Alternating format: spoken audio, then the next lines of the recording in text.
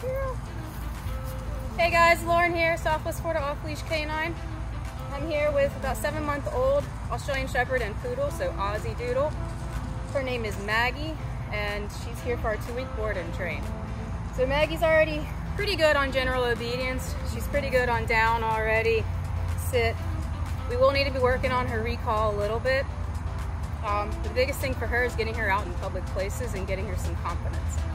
She does have some puppy mannerisms when she is bouncing around. Right now she's just a little bit nervous in a new environment. She has a brother who is also going to be with me next week.